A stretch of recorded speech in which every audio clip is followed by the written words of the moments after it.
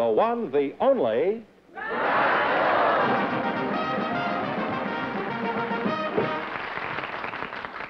Well, here I am again with a chance for each of our couples to win up to $10,000. That's French. And if any of them say the secret word, they'll win an extra $100. That's English. Okay, Duck, bon voyage. That's Italian. Muriel Forth and Aki Aliong are waiting to talk to you, so folks, you come in, please, and meet Groucho Marx. Welcome to You Bet Your Life. Say the secret word and divide an extra $100. It's a common word, something you find around the house. Aki Aliong and Muriel Forth. Muriel, I'll get the preliminaries over in a hurry so we can get down to business. Are you married? Yes, I am. Well, the preliminaries certainly didn't last long. And in view of the fact that you're married, I'm calling off the main event. Where are you from, Muriel? Well, I was born in India. I was born on the northwest frontier, up on the Khyber Pass. My father was in the army out in India, and then when he retired, we went to live in England, in London. You went to London? How long did you live in London? Oh, heavens, I forget now. Well, I've been to London. Years. I've been there, and it rained every day when I was there. Do you find our climate a relief after all that fog and rain over there? Yes, it's much better. Of course, my husband still comes home a little red-eyed sometimes. He comes home red-eyed? You mean Mr. Ford stopped off for a fifth? No, I mean for the... Well, why is he red-eyed? What has he got to cry about? He's got a beautiful young bride? Thank you. The smog, it bothers Pretty him. blue eyes? Thank you. Flashing teeth? Lovely lips? That's as far as the train goes, kid. Well, the smog bothers him quite a bit. There's no smog in London? No, we have fog, but... You don't have any smog in London? No, we just get fog about once... Isn't that pretty bad? No, we only get it about once a year. Well, we only have smog once a year. It's from January to December. I'll get back to you shortly, Muriel. And if you weren't married, I'd get back even quicker than that. Your partner looks very promising, and I don't know why he's going to promise, but I'd like to get acquainted with him. Now, where are you from? Your name is Aki Aliong? Aki Aliong. Aliong. What kind of a name is Aliong? Well, Aliong is an old Chinese name. Oh. And Aki is a Japanese name. Well, then you must be Korean, huh? Are you from China or Japan? No, sir, I'm from Trinidad. Well, east is east and west is west, and it sounds like to me like the twain certainly picked a strange place to meet. I know Trinidad is famous for calypso music, Aki, but I'm sure there must be more to it than that. What else is Trinidad noted for? Well, sir, we've got lots of oil, asphalt, and Angostura bitters. Oh, asphalt and Angostura bitters. That makes a pretty strong drink. I never tried asphalt and bitters. That's what I'm going to order next time when I have one for the road. Aki, I thought everyone in Trinidad put the accent on the wrong syllable. But you speak beautiful English. Where did you go to school? Oxford or Cambridge? Brooklyn College.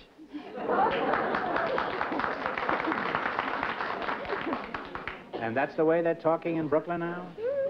That town sure went to pot when the Dodgers pulled out. Well, how do you like it in the States? Is it much different than the land of asphalt, bitters, and calypso? Well, it's very fine here, but, of course, I'm still trying to get adjusted, sir. Well, if you lie down, I'll be glad to give you a treatment. Well, is it your sacroiliac, your mental outlook, or your carburetor? What seems to be the trouble? Well, sir, one difficulty I have is trying to understand the American sense of humor. You find that difficult? Huh? Yes, sir. I find it difficult to even find it. Well, let's see what kind of a sense of humor you have, Aki. For instance, what do you consider a funny joke? Well, I was reading one the other day, and, well, what did the two flies say after they flew off of Robinson Crusoe?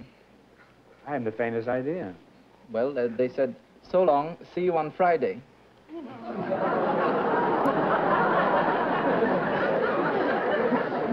Well, you see, I never read Robinson Crusoe. That's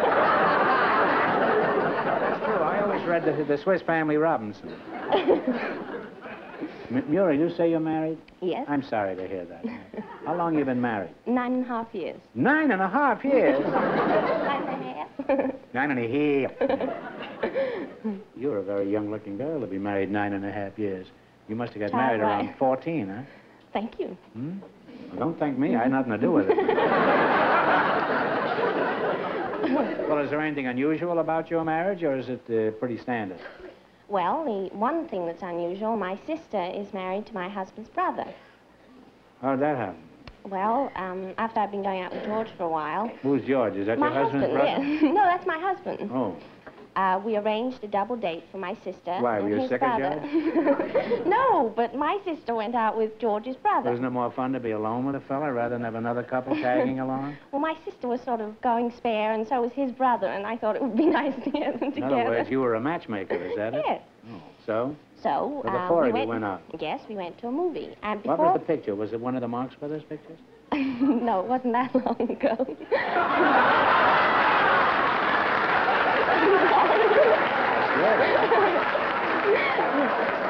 It was, Well, then what happened?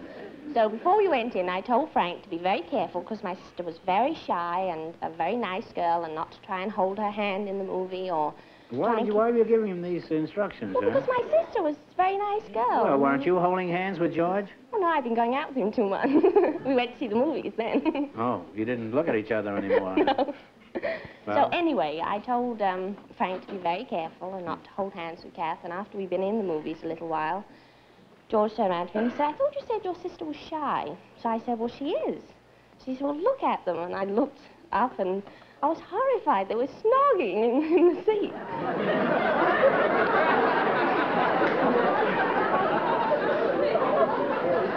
You say they were snoring in the seat? That must have been one of our movies, all right. Snogging. Oh, I thought you said snoring. No, I said snogging. Well, I guess if you want to snog, there's no place like a movie theater. Now, just what is snogging? Well, when you do it, you call it necking. No, when I do it, I call it reminiscing. I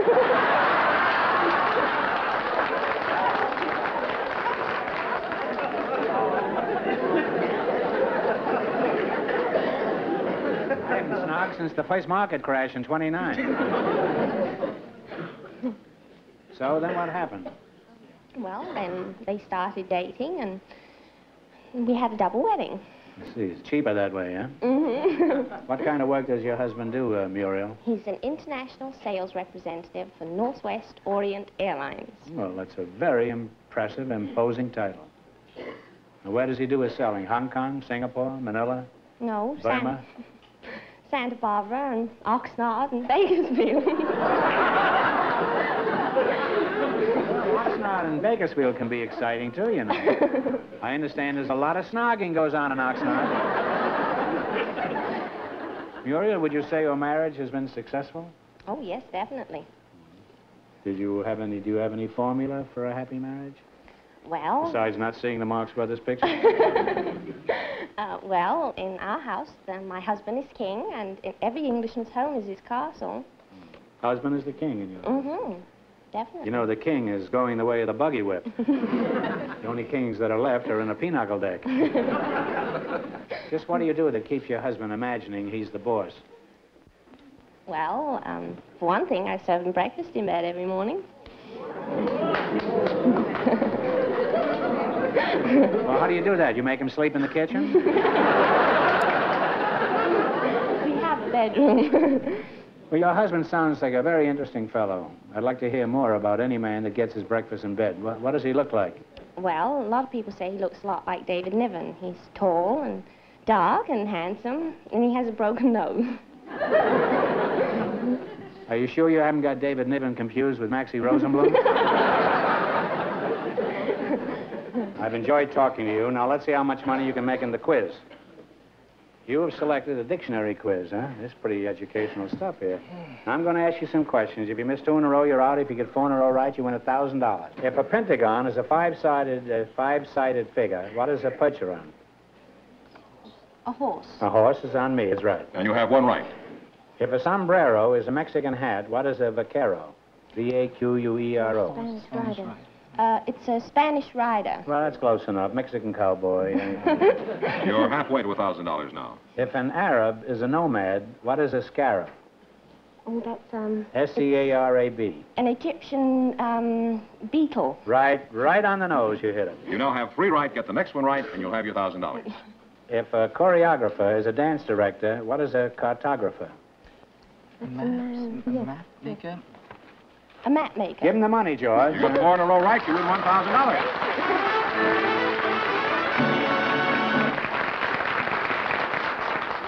Well, you won 1,000 clams. You can keep it and quit, or else you can come back later and try to double your money. You may even get a chance at $10,000. So go over there and sit down and think about it, and no matter what you decide to do, thanks for being on the show. Thank you. Thank you, Mr. Arrivederci. Groucho, we have some special guests for you now.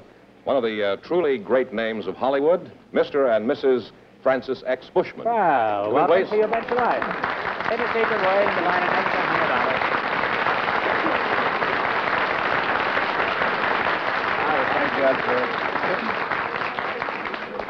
Francis, I'm glad to see you, and Mrs. Bushman, it's nice to see you, too. Thank you. In case you don't know who this fellow is, I'll tell you. He's the Elvis Presley of the 1920s. He was, without a doubt, the biggest matinee idol in the history of Hollywood. Where were you from originally? Baltimore, Maryland. Somebody out there from North Dakota. How old were you when you left Baltimore? Oh, I suppose about... Well, let's say, how long ago was it when you were born in Baltimore? Oh, I was born in 1883, so I'll be 75 in January.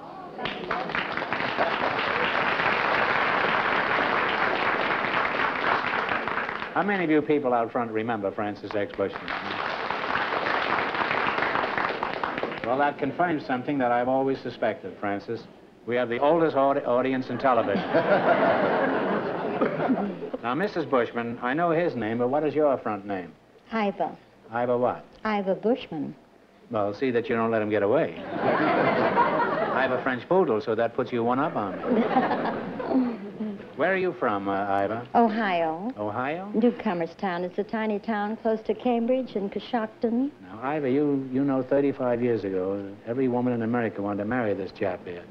How do you feel being married to one of the country's idols? Oh, it's wonderful. I'm still very excited about it, and I've been married a whole year. You've been married a year? Mm-hmm. You kids are practically newlyweds, huh? Just about. How did you meet him, Iva? Well, I moved into the house next door to him. Did you do this deliberately? Did you know he was going to be there? No, I didn't. That was just some of the good fortune that befell me after I was in escrow. That was a pretty shrewd move, moving next door to him. How'd you nail him? Did you trap him with a plate of fudge? Francis came to greet me. He came to greet you. How did he Yes. know where you were? I don't know. You'll have to ask him about that. I think it's an old Baltimore custom. Oh, is this true, Francis? As soon as she moved in, you rushed over to greet her? Well, Groucho, down in Baltimore, where I come from, if any new party would move in the neighborhood, why, we'd always call on them and ask them if they needed any coffee, tea, sugar, milk, and all that sort of thing. And in her case, I thought possibly, just moving in, they might not have a telephone. They could use mine, all that sort of thing. That's a pretty shrewd device at that, huh? So that's the way you operate, huh? Uh-huh. Not me. I don't go for that at all. As soon as anybody moves next door to me, I call my lawyer and file suit for damages. Tell him the dog doesn't keep him off my lawn, I'll shoot him. Not the dog, the owner, I mean. How many years have you been in show business, Francis? 60 years. 60 years? Well, don't get discouraged. It takes time to become a big star. 60 years. That was even before they had movies. How did you start? Well, I started with lantern slides, and as you see, I'm ending up in television. Just the opposite with me. Now I'm in television. Next year I'll be in lantern slides. I wonder how I'll do when pay lantern slides comes in. Well, did you start out as an actor? Was that your ambition originally? Well, Or were you just making house-to-house calls with tea and old telephones? I really was posing for all the great sculptors and painters and illustrators in New York. They claim that I am in marble or bronze in more cities in this country than any man in history. You're in marble and I'm in trouble. That's the... What are some of these statues? Well, they're all over Washington, the place. you mean? Oh, Lincoln? oh, yes, and Nathan Hale And in Cleveland, those 6 figures over the Cuyahoga Courthouse. I posed for all of them. And up here in San Francisco, above the art building there. Well, you can see yourself any place. Any place. In Baltimore, my hometown, I'm Lord Baltimore, you know, in front of the new... City jail. Now, Francis, you were the biggest star in Hollywood. How many pictures did you star in? Between 300 and 400. There was no way of determining. I think in the Marx Brothers, in our entire career, I think we did 18 pictures, and you did 400. Huh? Well, I know you starred in Ben-Hur, but what were some of the other pictures that the audience... Oh, I guess in 1916 I introduced Shakespeare to the screen in a big way, you know, with Romeo and Juliet and the Graustark series and... Now, you say you starred in 400 movies, approximately. And that was before taxes took it all away, wasn't it? Yes. You must be worth millions, are you, Francis?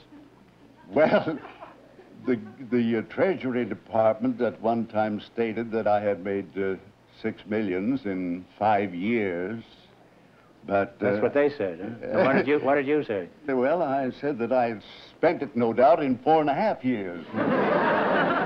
Well, you were very smart. Oh. You had this big estate in Baltimore. What else? Automobiles? Yes, I had a... What did you have, a solid gold Rolls Royce? Well, I had a purple Marmon trimmed in gold, and it had my name on the side. And by the way, because of that car and because it attracted such crowds, and also in Chicago, for instance, I wasn't allowed in the Loop because if I'd go in Marshall Fields or Carson Peary... You went in there with your car? No, but the car would draw up in front of the place, you know, and I'd get out and I'd go in these places, and if I'd go up on the 3rd or 4th floor, the girls would leave their counters, and then the... Well, you know, I had a similar experience in Chicago at Marshall Field. They asked me not to come back in there again. Also on the 3rd floor. Now, how about the women of the country? Didn't you get a lot of marriage proposals in those days? Well, I had to confess... Fan mail? You won't think me immodest if I tell you this. I may, but tell it anyhow. Well, you see, I was a symbol. They were in love with the symbol, I believe, and I, at one period, received 17,000 proposals.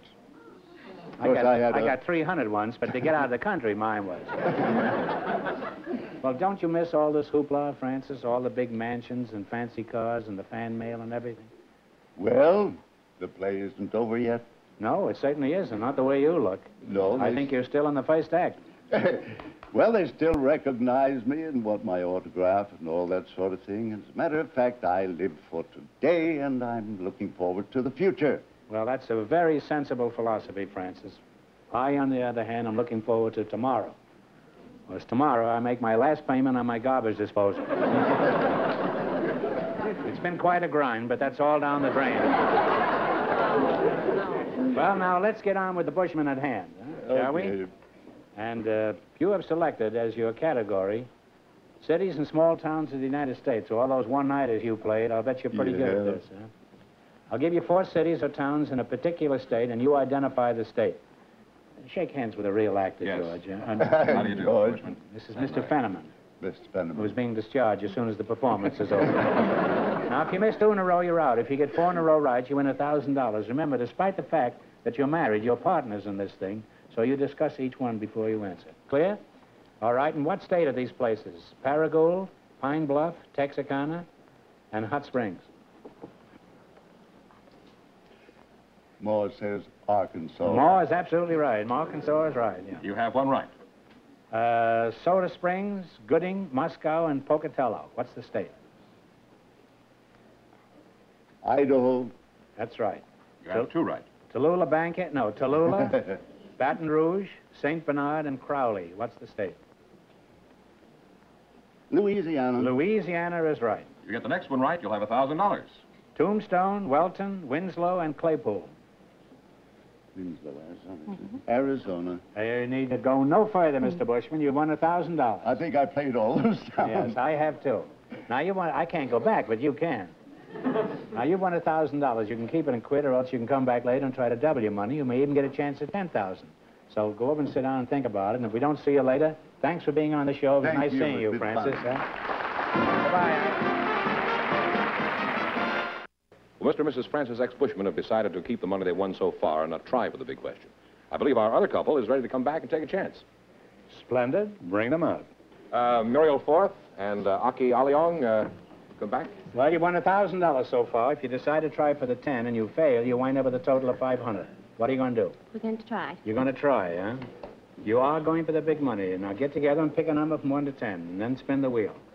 If any number besides the one you pick comes up, the question is worth 2,000. If your number comes up, the question is worth 10. What number do you want? 4. Give it a turn.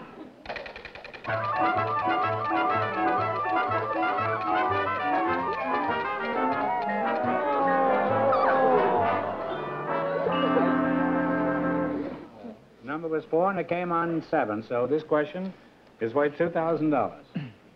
The Mormon Church was founded at Fayette, New York, F-A-Y-E-T-T-E, New York, in 1830. For $2,000, who was the founder of the Mormon Church? Talk it over. Should have had my wife on.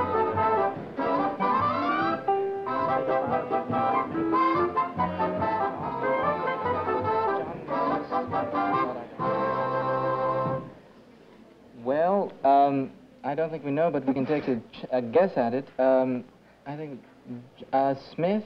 John. John Smith? John Adams. Last name is right. I think you ought to give it to him. It's Joseph Smith, but that's...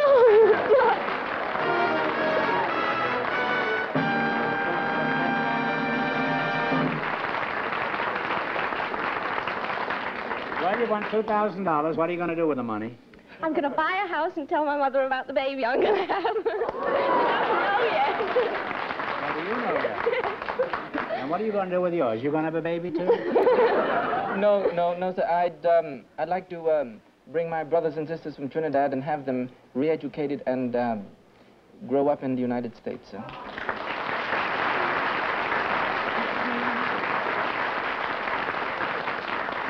Well, Aki, if they're anything like you, they'll be welcome additions to our country. Thank you, sir. Congratulations, and thanks for being with us. You bet your life. Thank you so much. Thank you very much, sir.